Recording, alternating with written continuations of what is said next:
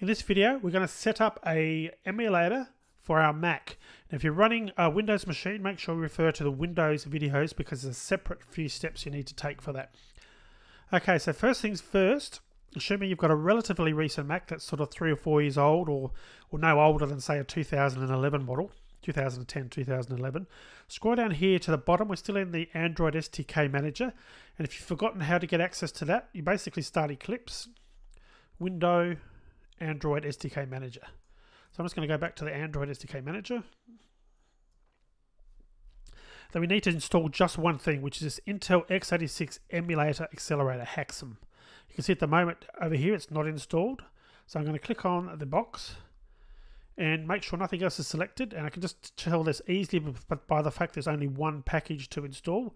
If it had more than one, it would mean that I would have had something else ticked. So I'm going to click on that, click the top thing, the top heading, and click on accept license and then install. Now this is only a relatively small file, so it should download and install quite quickly. Well, actually it's only downloading. What we need to do is manually install this because it's an extra step. We've done loading packages, so I can close this down now.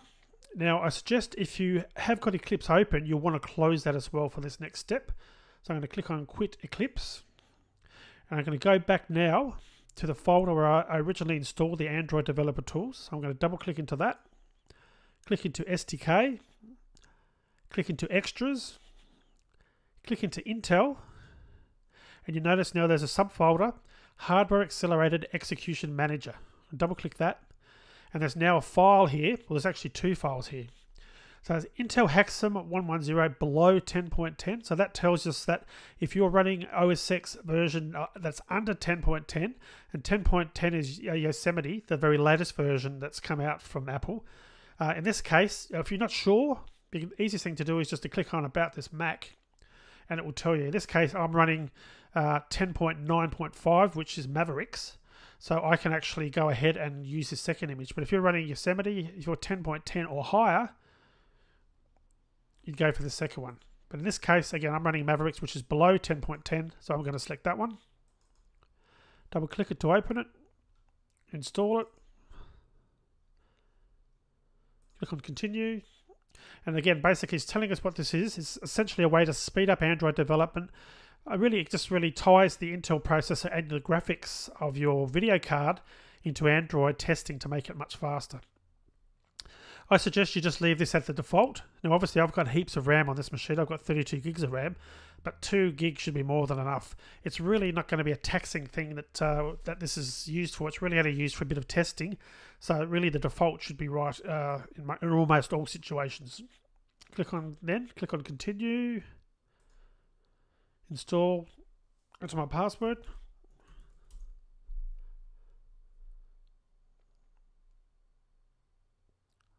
And again, this is a once-only setup. Once this is done, we can then go open Eclipse again, and we can move on to setting up the emulator.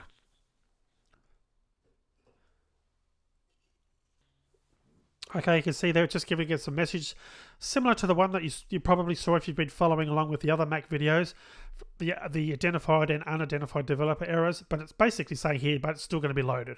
So it's just really a warning message, but look, we know what we're doing. We've downloaded it using a reputable SDK manager that we trust, so there shouldn't be any problems there. So I'm going to click on OK. Installation was completed successfully, and close. So we're now done with that setup. And what we want to do now is go back to our Android Developer Tools folder, back into Eclipse, and we want to start Eclipse. Now what we're going to do now is we're going to set up an emulator so that we can actually run a sort of virtual Android device, which we'll use in subsequent videos for testing our games. This can be useful for two reasons. Firstly, if you don't own a real Android device, it's a great way to be able to test games. But also, even if you have got an Android device, sometimes it's quicker to test on the screen rather than having to, plug in your Android device. So I suggest you set this up irrespective of whether you've got an Android device or not. Okay, so moving on, go into Window now that we've loaded Eclipse, and go into Android Virtual Device Manager. And basically what we want to do is now set up that emulator. So we're going to click on Device Definitions. Now I'm just going to choose a Nexus 4. You can choose any device you like. Keep in mind that the resolution, it will try and map it to this screen. I'm going to use a Nexus 4, which I know will fit on this screen reasonably well. I'm going to click on Create AVD, but it doesn't really matter. These are basically just different types of Android devices that the machine will emulate. And look, you can't really go wrong here, because if you make a mistake, there's an option later which I'll show you where you can delete it and start again. So it's really quite simple. Click on Create AVD. There's a few settings here. Now you can call this AVD name whatever you like. I normally don't bother changing it. I leave it as whatever the default was. Target. Now you remember that before we installed the SDK, the Android SDK in a previous video, we want to select that one, the one with API level 19. I'm going to click on that. Doesn't really matter, but this is basically going to be the Android version that the emulator is going to run. Now the skin doesn't really matter there. I normally just select the first one, skin with dynamic hardware controls.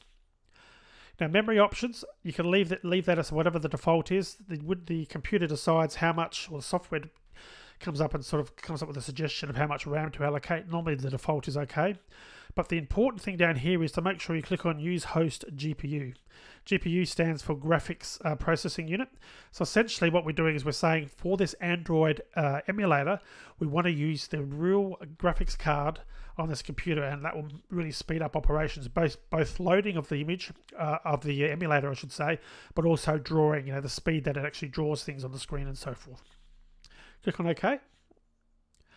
That's now created it, and I'll just put this into the middle. Now you notice here that there was other options. So I mentioned before that you could delete things. If you got yourself into a bit of a mess and you weren't sure what you did wrong, you can click on delete and delete it from there, then go back into device definitions and start again. So you can't really go wrong. It's just creating it's using up a bit of disk space. It's really not going to be causing too much, it's not going to take up a lot of space, and it's not going to cause any problems. But in this case, I'm happy with what it's come up with, so I'm going to click on start. Now this screen will come up. Really the only thing that you need to keep in mind here, leave everything else as the default options, wipe user data. Now what that will do is if you click on that, that will actually delete all the data on the Android phone. It's sort of like doing a format. It's getting it back to its default state. It can be useful if you've downloaded and set up a few games in there and things are starting to look a bit messy and you just want to come back with a clean slate again. Because this is the first time it's been launched, obviously it's going to be back at its default state anyway, so I don't need to do that this time. So I'm going to click on launch. Now, as this is starting, we should get a note in a minute about HAXM. So we're just going to have a look at that. Now, see, HAX is working and emulator runs in fast virtual mode. So you can see it's now loading now. It's loading the Android operating system. So this is basically emulating a real Android device on our screen. I'll put that more into the middle. Now trust me, that HAXM that we installed, because we've used that has saved so much time. That has saved probably 3 or 4 minutes loading time. And when you're actually playing a game or using this, it's just so much faster. So I definitely suggest you use that HAXM as I've shown you in the video, because it's just so much quicker to use. So now if I click on OK, you can see basically this is now an Android device. This is just as if you had a real Android device. It's running the very same software or a version of the software that real Android devices run. So for all intensive purposes, this is an Android device. So I can click on the button to get a list of menus. Because it's the first time it's coming up and asking us for some help, or giving us some help. But I can do all the standard things that you could normally do on an Android phone. Obviously I can't make phone calls. The calculator is working fine. I can close it down. I can swipe to left and right and so forth. So I've got a real device here that I can use, and in future videos we're going to go through and show you how to use it and how to run, basically run the game within this virtual device. The only other thing I need to show you now before the video ends is how to turn this device off. Basically you just hold down this button here, which is the power button, and click on power off. The phone will shut down. Click on OK, and that should now shut down. And you can see that's now shut down, and you can just close this down. Okay, so we're basically done. That's the creation of an emulator, which we're now ready to proceed to the next video.